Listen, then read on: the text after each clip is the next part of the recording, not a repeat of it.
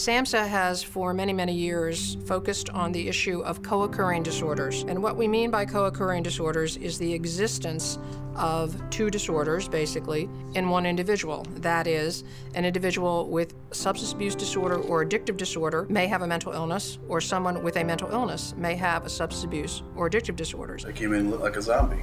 My depression was so bad. Drinking to dull everything, to dull the pain. I'll stop taking my medication, and then eventually I'll go back to using drugs. I was like on a roller coaster, relapse after relapse after relapse. And nobody ever told me what was going on. They just kept me the 72 hours and let me go. Realized that my addictions and things that I dealt with had to do with mental illness. I wish I would have knew about the programs that are out there for co-occurring. We know that 8.9 million people experience co-occurring mental health and substance use disorders in the United States. Less than 14% of the individuals who have co-occurring disorders receive integrated treatment. So SAMHSA began to take a look at how do we promote this notion of having an approach that would combine what we know about how to treat mental illnesses and what we know about how to treat addictions and substance abuse disorders in an integrated, literally co-occurring way. Understanding that people could have both at the same time took us out of that disorder focus, because it was no longer enough just to treat the mental health condition or just to treat the addiction. Recovery is a holistic process, and the importance of treating the whole person can't be underscored enough. It gets at the heart of what we call integrated care, and that is where the United States healthcare system is moving. Integrated treatment is a major pathway toward recovery.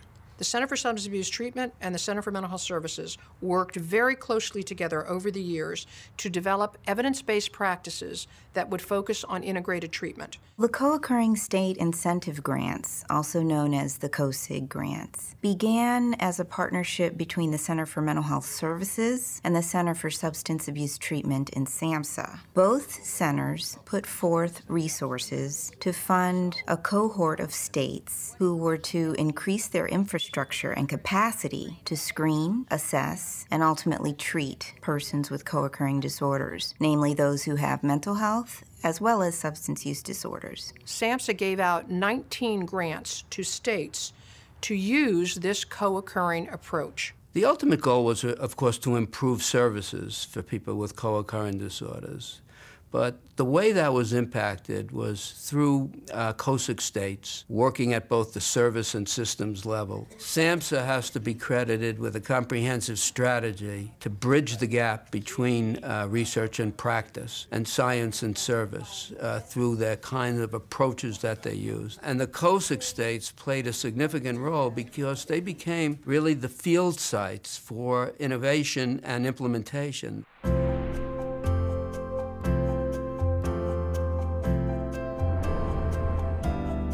In 1998, Connecticut merged its mental health and substance abuse agencies to form the Department of Mental Health and Addiction Services, or DMAS, with the goal of creating a system to provide integrated recovery services. It wasn't enough just to add on recovery in pieces to an existing system, but it required a transformation of the entire system. When the departments of mental health and addiction merged, it was very clear that we had a lot of work to do around breaking the silos that existed between addiction and mental health. So the Connecticut COSIG really focused on three main areas: implementing standardized screening, integrated services, and using data to make informed decisions about the directions we need to go in terms of co-occurring disorders. So, Jose, what can you tell me about your mental health disorder? Depressed, lay in bed, avoid everyone. In the beginning of our COSIG, we really focused on the area of standardized screening. Most providers were doing some kind of screening, but they were not using standardized screening measures that are available in the field, in the public domain, for free. And when you're using drugs and alcohol, how is your depression? Do you feel more depressed, less depressed? Afterwards, I feel a little more depressed. We looked at opportunities to change contract language. So effective 2007, we required that any DEMIS provider would need to screen individuals upon admission for both mental health and substance use. It's been an important part of the initiative in terms of that early identification, which is needed for early intervention for people with co-occurring disorders. Connecticut used COSIG funding to support pilot sites focused on different aspects of integrated services, including co-occurring enhanced residential programs, programs to encourage family involvement, and culturally competent programs. We focused in one area of the state on a more traditional mental health agency working with Latino populations. The Hispanic Clinic at the Connecticut Mental Health Center in New Haven serves monolingual Spanish-speaking clients, many of whom have co-occurring disorders. Buenas tardes, ¿cómo están? Buenas. Voy a editar a mi terapeuta.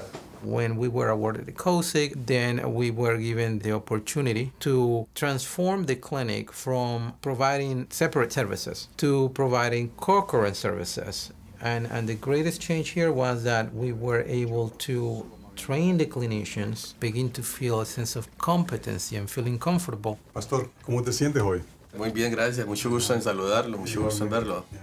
¿Y cómo te sientes? ¿Te sientes deprimido? ¿Has bajado un poco? Hace mucho tiempo me he sentido lo más de bien. Qué bueno. Creo que el problema de la depresión es cuando estuve en la adicción del alcohol. Okay. Desafortunadamente, ese es el problema que uno vive, de la depresión con el alcohol. Pero generalmente, por el momento, me siento bien. So it doesn't matter today who walks through that door seeking services in triage. Any clinician here can provide services. La ayuda terapéutica que tengo ahora, la ayuda psicológica, la ayuda de consejería, y es lo que más me ha motivado a seguir acá, porque no he tenido otro sitio, honestamente, y tampoco lo he buscado, porque estoy muy amañado, estoy muy contento con los servicios que me brinda la clínica. The Western Connecticut Mental Health Network serves people with severe mental illnesses, many of whom have co-occurring substance use disorders, and they have an innovative family program as a part of their integrated services for people with co-occurring disorders. There's a group of folks here who believe how important it is to have family members be a part of your recovery process. And if you don't mind, we can have your mom be a part of your recovery and the recovery planning process. Would that be something you might be interested in? Yeah, that would be nice. Yeah. The most helpful thing coming to this agency is the philosophy of inclusion of the family. One single ingredient we all could agree on as far as people's recovery is that you had some kind of social support, some kind of family support. I need the support because a lot of times you just can't do it on your own. It's important because you're not left hanging. You're not left not knowing what to do or where to turn to. We found that one of the areas in terms of levels of care that we needed to work on was residential programming. The McAuliffe Center of the Connecticut Renaissance Agency in Waterbury, Connecticut is a co-occurring enhanced residential program. We screened him. How does he look?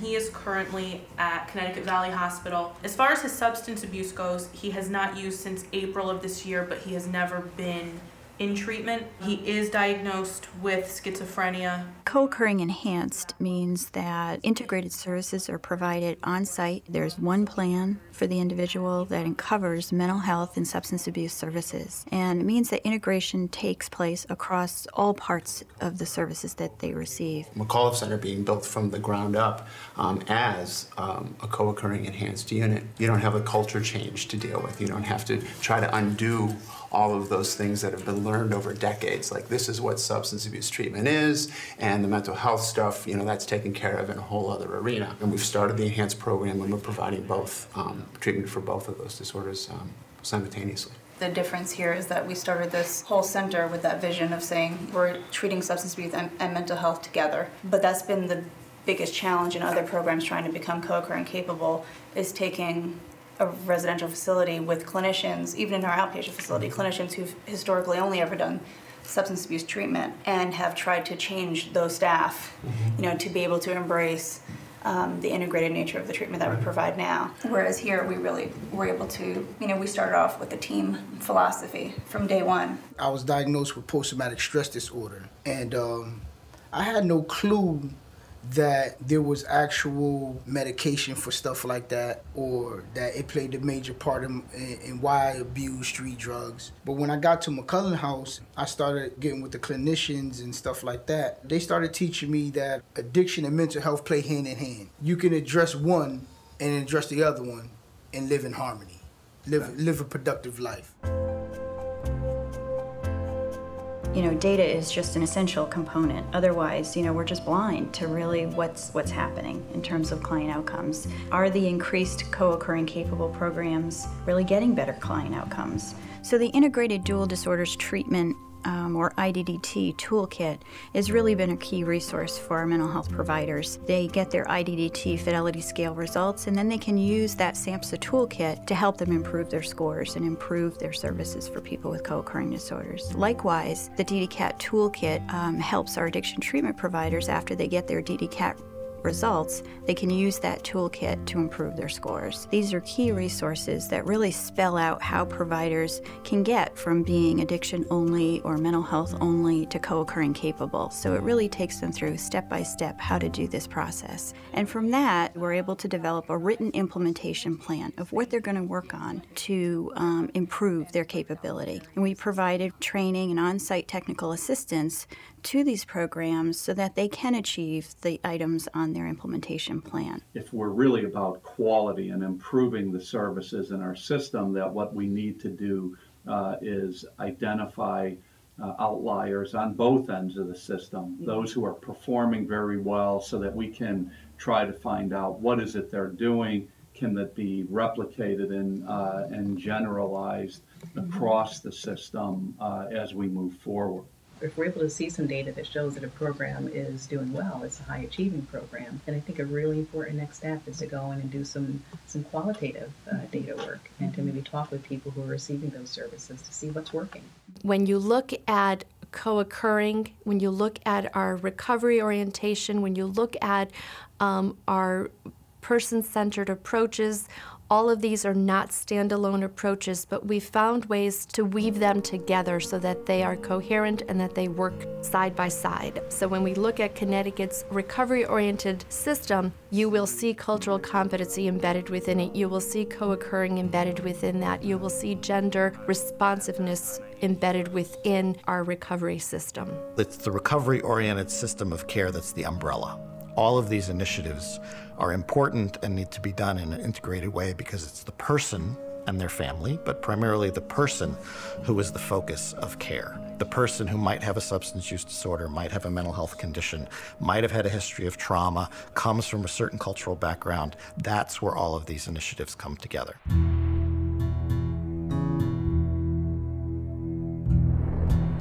Louisiana was also awarded a COSIG grant, which it chose to implement statewide, including efforts to train staff in integrated care. There are very few people who walk into our settings who don't have, at least half of the time, a co-occurring condition. And so it became incumbent upon our state to look at avenues for development of a more integrated system. Actually, there was a pocket of integration that occurred even before we applied for the COSIG grant. One of our agencies out in Lake Charles took it upon themselves to actually apply for a grant that permitted them the opportunity to be able to partner with their sister agency clinic out there to work together to provide services for individuals that had co-occurring disorders. There was a new program that had just gotten started back in '99 called the LITS program, which is the Louisiana Integrated Treatment Services. We all had a paradigm shift in terms of what it took to serve our clients and serve them well. What I learned by being a LIT specialist was that we really did have the skills. I think one of the things is continuing with some cross-training from both staffs. I think we made some progress with that initially in the work we did with LITS, bringing the mental health people over to AD and vice versa, both informal trainings that we may have access to and also within the clinics of just having people over to be able to see how things are being done and to be more familiar with the clientele and how they're processed and through and what they go through in terms of treatment. We found out that we had a lot of things in common and a lot of things in similarity, and then also that our needs were also basically the same. But I think the training went a long ways in a number of ways. One is just the coming together, getting to know each other better, understanding the roles that we each play in serving a lot of times the same client. So I think training in terms of building our capacities and our competencies, so we feel more comfortable, more at ease in working with clients who have co-occurring disorders. We were very pleased to be awarded the COSIG grant, which for us provided a lot of assistance with the development of the infrastructure that's necessary to take us to where we are today. Under the COSIG grant, we had administrative support from the governor's office, from the State Department of Health and Hospitals. We drew upon the example that we had from Lake Charles and kind of built a system that was similar. Tanya McGee, a clinical director familiar with the LITS project, was selected to be the COSIG project coordinator. It wasn't somebody that was brought in from the outside. It wasn't a state-level person that was assigned to this. It was somebody that actually had experience in the clinic and knew what some of the barriers and some of the hurdles were. So in the beginning, basically, we just used our own screening and assessment tools and just added an extra little component that looked at the mental health and the addiction. The issue of a uniform screening and assessment process was probably one of the factors that created the most discussion amongst our group as we were going through the co-occurring disorders implementation. So when someone comes into your door, we don't really care ultimately which tool you use as long as the tool adequately screens and assesses for each of the disorders. How many days have you drank alcohol? Oh, I'd say about 25. About 25 days? As long as you're able to detect the other disorder and appropriately treat it, we're fine with that. And that means you're a capable system. Dana, have there been a significant period in time in which you've experienced some serious anxiety or tension? Oh, yeah. Okay. And how about in the last 30 days? Yes, ma'am. The state settled on the IDDT, which is Integrated Dual Disorders Treatment, and as a result of that, some of the national experts provided their technical assistance to the staff to be able to understand, what that model was, how it involved the coordination of services. In order to do that, we found Dr. Mark McGovern and his tool, which is a fidelity tool that is linked to the IDDT system. We put this measure together, the Dual Diagnosis Capability in Addiction Treatment Index. It started in the state of Connecticut and moved up to northern New England and then jumped over to states like Missouri and Louisiana through the COSIG initiative. So both the DDC-AT for addiction and the DDC-MHT for the mental health side allowed an operational tool that laid out all the critical domains for clinical delivery that would explain what the benchmarks would be for a dual diagnosis capable system. That was the overall statewide goal, is that each of the clinics would reach a dual diagnosis capable level. It's almost kind of like we gave them the test. So when the local areas could see these tools and say, oh, okay, so when they talk about integrated screening, this is what it means to be integrated, or this is what it means to be capable. It was important to kind of measure where the clinics were in their ability to provide capable services to individuals with co-occurring disorders. The first round of DDCAT assessments, DDCAT and DDMHT assessments that we did in 2006, a little over 10% of the clinics that we assessed actually met dual diagnosis capability. And when we came back 18 months later and did that same assessment in those same clinics, over half, 53% of those clinics met dual diagnosis capability. Every single facility that was assessed increased their score. The COSIG grant actually was a key intervention in terms of being able to move the state forward to understanding the necessity for providing coordinated services for individuals that had co-occurring disorders. Without that grant, I don't think that the state would have moved as quickly to that end. And so the COSIG grant actually did exactly what it was intended to do in the state of Louisiana, which was to provide the infrastructure changes that were necessary in order for us to move forward with developing what we consider to be a co-occurring integrated state as we move forward.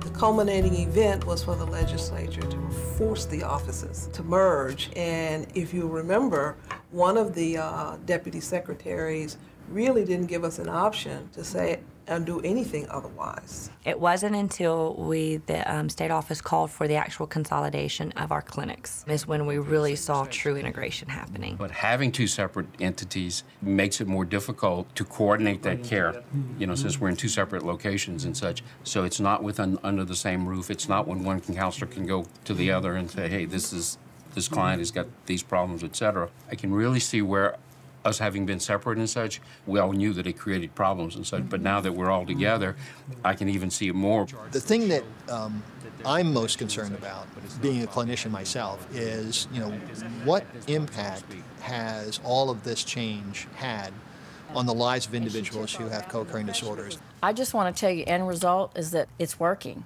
I mean, with our co-occurring group that we did today, we had a young lady that was in there that said, I wish I would have had this 10 years ago. My goal, my personal goal, was to see that what we were doing as a state and as an agency was to make sure that people got better services. I went to a rehab. I didn't make it through it. It didn't address my mental health issues at all. If you're in recovery and you're not dealing with mental health issues, then you're not getting to the root of the problem. I stayed in my addiction mostly because of my depression.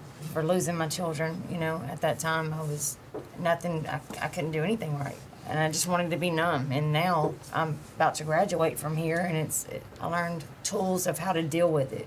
It's very awesome that you can have, a place that has two different, types of help, as far as addressing my co-occurring issues. Integrating the type of concepts that we learn through COSIG into our treatment benefit our clients. That's really the most significant change I think I've seen come out of the integration throughout all these years, and especially now that we're together physically, in a physical sense. The people are not getting lost in the cracks anymore. We're expecting people who have mental illness to also have addictive disorders and vice versa. The community likes the idea that mental health and substance abuse are working together, and that they do not have to wonder where to send the client to. Now that we've combined, it's kind of one door. When we got the grant, it became the solidifier, and it provided the language and the impetus to get the word out there that you cannot do this except if you think through an integrated lens about it. I'm not sure where we would be. We've done this merger and on and off, but I think the reason why, a huge part of the reason why we're in a different place with it this time is because of the grant. As the block grants are integrated, we can begin to look at primary care as the next level of what we need to tend to. And this was a continuum that started with COSIG and has continued to develop. So I'm pleased. I think in the next couple of years, we're going to have a system that we're going to be extremely proud of. The system has improved. There's a lot of evidence that there's greater and greater capability in the area of co-occurring disorders. We would like to take the lessons learned from all of our state activities, the research that has evolved in the services literature around co-occurring services integration and treatment, and take it to the point where it is up to scale nationally. We will be promoting a focus on integrated treatment, not just in the behavioral health arena, but also engaging the primary care arena. Co-occurring disorder treatment works. We know that it works. We need to continue to make sure that no one ever goes without the recovery supports they need. We want people to know that they should expect and demand that there should be an integrated approach to their treatment. I wish I would have had this a long time ago. I don't know about y'all, but yeah, honestly, I agree.